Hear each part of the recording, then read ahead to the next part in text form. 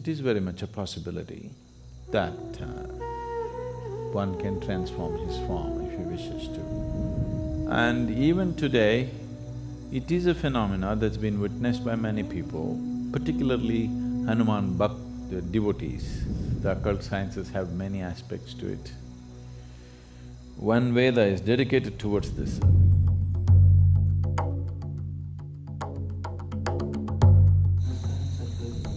From childhood I used to hear about Hanuman. About what? Hanuman. Hanuman. Like he used to take giant forms whenever he wanted. He used to fly. He used to have very small, like he used to concise his body to smaller size. Was it real or just any fictionary or symbolic, symbolic signs or something like that? Thank you. About a certain person becoming small or big or flying or doing something else, is that a possibility? Very much a possibility, very much a reality. It was very much prevalent in this country, in this culture, but it was looked down upon. But it was looked up elsewhere, particularly in the Native American cultures. There is a whole tradition of shamanism where it is… even today there's any amount of talk about how a Native American shaman becomes an eagle, becomes a fly, becomes a wolf, transforms himself into some other form and gets there and all this. So these are not just stories, it is very much a possibility that one can transform his form if he wishes to.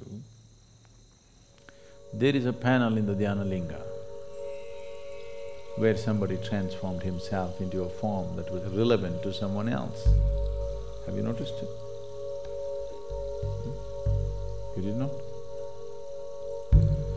So, about people taking on the forms that they wish according to the convenience is not a new thing or it's not an unheard of thing.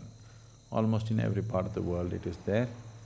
Particularly it is being publicized in a big way about the North American and South American shamans these days, about shamans becoming eagle and becoming wolf. These two forms are very common for them.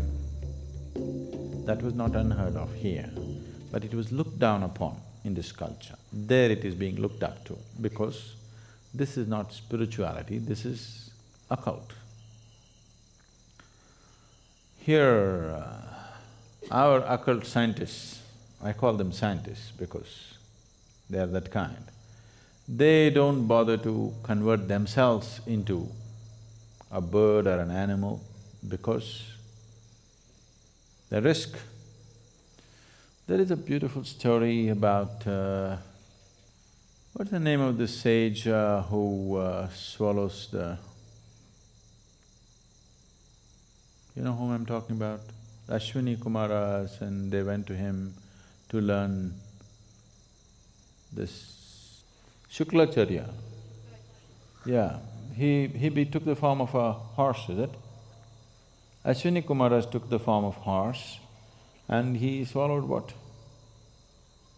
Shuklacharya, I think. So, there's a whole big story which is maybe a kind of a branch out from Mahabharata, or it's more from Krishna Avtara kind of thing. So there are any number of historical events like that but that was considered crude way of doing things because when you take on the form of something else, this body has to be preserved and it can always be misused. So, there have been incidents where somebody left his body here in some safety and let's say became an eagle and flew for some time. But when the eagle came back, the body is gone. Now what does the eagle do?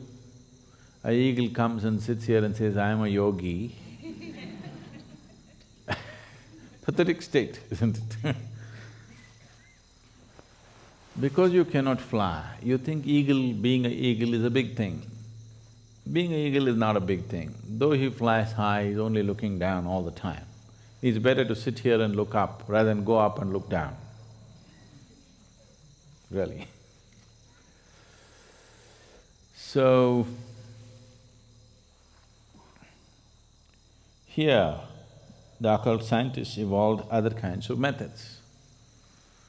That is, they themselves do not take on other forms. They pick other forms and make the forms work in a certain way.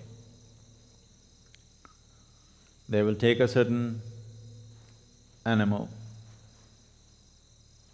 Usually, one thing that is heavily used is a chicken.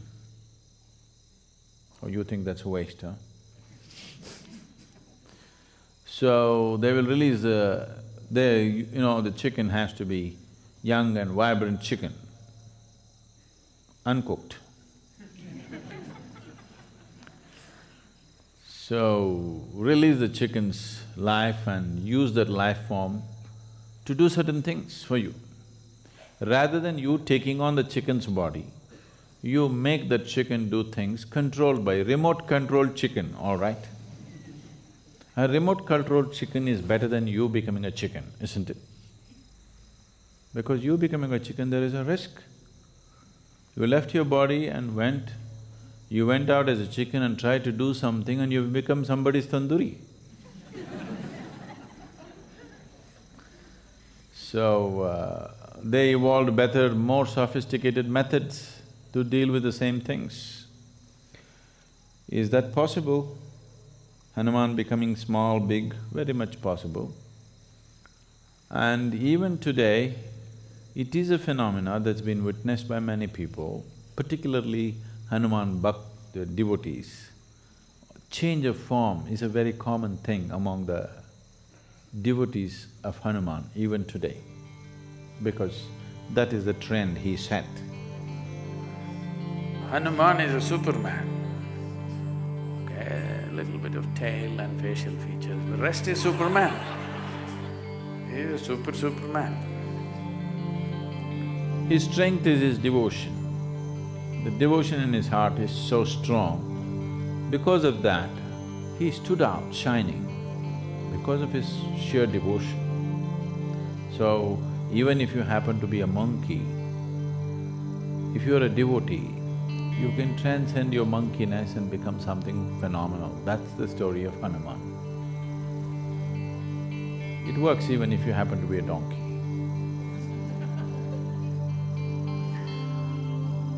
So, yes, the occult sciences have many aspects to it.